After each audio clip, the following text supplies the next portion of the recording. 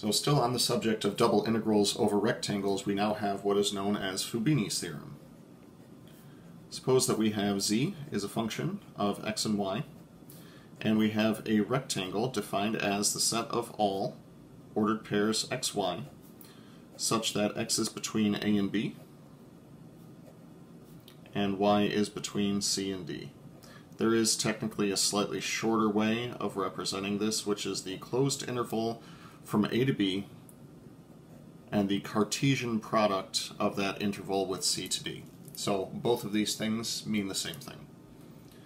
Fubini's theorem states that if you wanted to evaluate the double integral over the rectangle R of f of xy dA, you are allowed to do that in one of two different ways.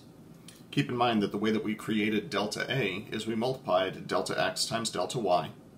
When they become infinitesimal, they become dx and dy. Fubini's theorem states that you can actually set this up as a pair of iterated integrals.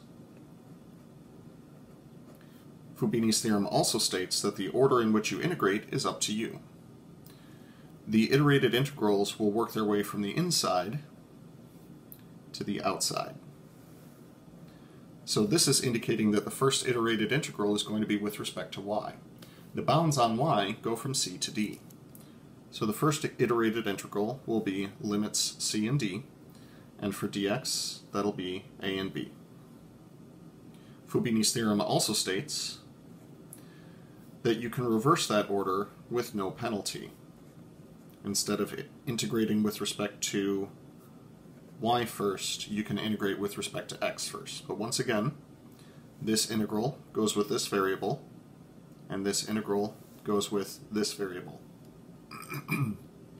You can essentially think of this first integral as sort of being inside parentheses according to the order of operations. You do that operation first.